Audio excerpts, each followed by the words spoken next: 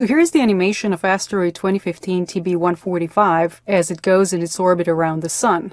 These dots everywhere, that's the main belt. Those are the asteroids that are between Mars and Jupiter. This asteroid is going to fly by Earth on October 31st, so this is our Halloween asteroid.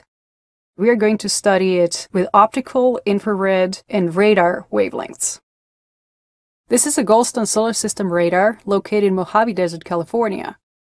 So imagine that the radar is a very large flashlight, but instead of transmitting visible light, we're transmitting microwaves, and these microwaves are bouncing off the asteroid and we are receiving it back. These received microwaves, they carry the imprint of asteroid that helps us learn about its characteristics. On October 30th, this is our very first track. We are going to use both Goldstone and Arecibo radars to get the images of this asteroid. And then October 31st, during the closest approach, we're going to have a short track when Goldstone is transmitting and Arecibo is receiving. And then a little bit later, we're going to have this long track where Goldstone is transmitting and Green Bank telescope is receiving.